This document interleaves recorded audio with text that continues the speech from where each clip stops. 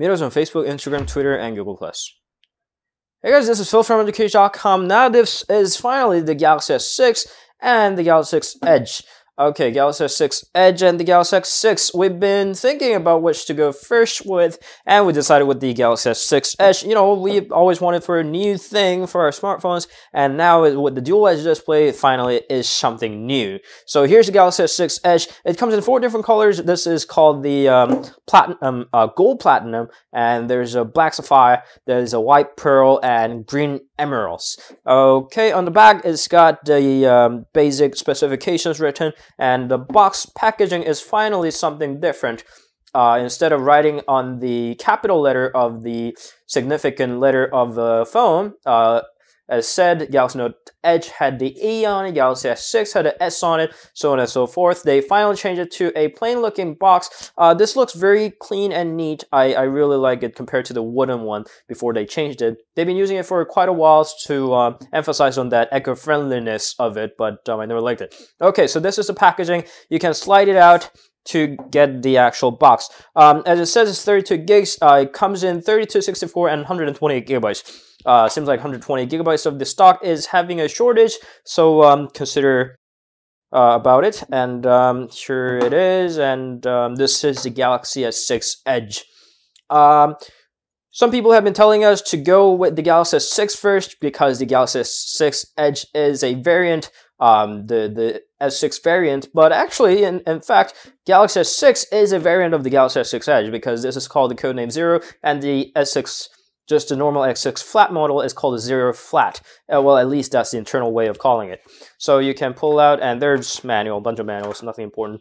And there's a quick charger over here. This is the quick charger that's supposed to charge up to 10 minutes and allow you to use it for 4 hours. It's a fast charger that we've been seeing from the Galaxy Note 4, and you better use this for the fast charging capabilities. And there is a micro USB cable and the SIM card removal tool. We all know that since now the Galaxy S6 and the S6 Edge have the unibody built-in unibody design, now they require you to use a pin to detach the SIM card, and earphones over here, not looking nice, and that's pretty much it.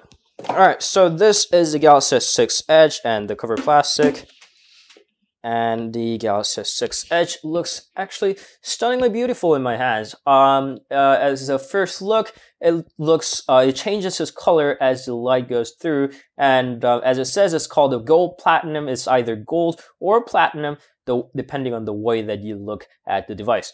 On top, it's got a receiver and a 5 megapixel camera, along with the sensors and the 5.1 inches of a QHD double-edged display that you see here, and the multitasking home and the back key. The home key over here is capable of fingerprint recognition, and they finally changed it to the area way of the fingerprint recognition instead of the scrolling it, which gave us a lot of errors.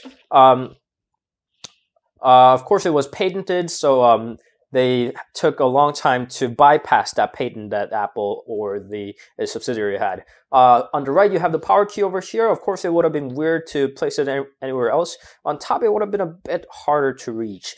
On top, it's got an infrared port along with the nano SIM card tray over here. Unfortunately, there's no SD card slot, probably maybe to sell more of a higher priced storage machines or to match with the UFS high-speed internal memory. That's at least what Samsung is telling us, but we don't know what exactly is truth. But not having an SD card slot is definitely not a good thing. The volume rocker resides on the left, and on the bottom you have a micro USB port along with the speaker and earphone jack.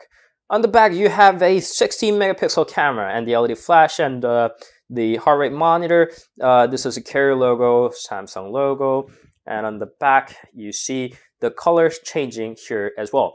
The back cover is not detachable. It has a 2600 milliamps of battery. The flat model has a 2550 milliamps of battery, so it's a little bit larger in the capacity. We're not entirely sure if that's going to give us any difference in the actual usage of the battery.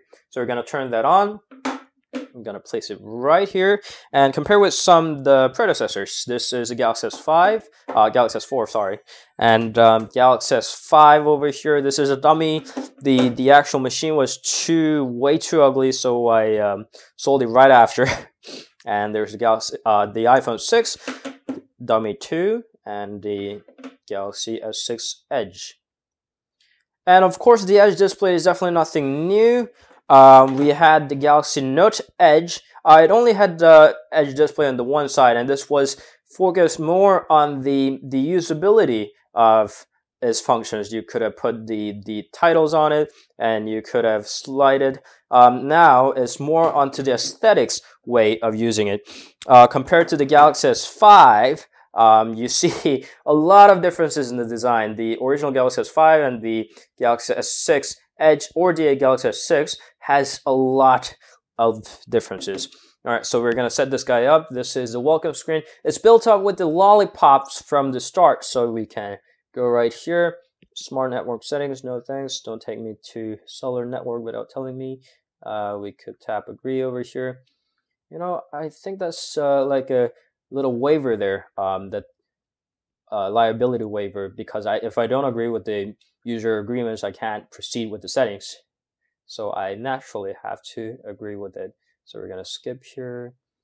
There's a lot of settings. So that's another carrier bloatware, and this is another government bloatware. Okay, there's a lot of things that this asks. If you have gone through the Android settings, you would have known this. Okay, give it a few seconds, and this is the Samsung launcher. It is told that Samsung has took off a lot of things off their TouchWiz to make it lighter, faster, and basically better in every sense. We can see that it's really fast, but this is default setting, so we'll have to see if it's that fast, because it's got Exynos octa-core processor. It's called the Exynos 7420. It's quad-core A57 plus quad-core A53. So we'll see how it acts with the 3 GB of RAM paired up. So we'll get back with the review very soon. This Gorilla Glass 4 with the dual edge display looks tremendously amazing on my hands. We'll have to see if it's as good as it looks in the real life, and we'll get back with the review very soon. So stay tuned. That was Galaxy S6 Edge. We have the unboxing for the Galaxy S6 as well. If it's not on there, it will be very soon. So stay tuned. Subscribe, and we'll see you guys later with the other things very soon.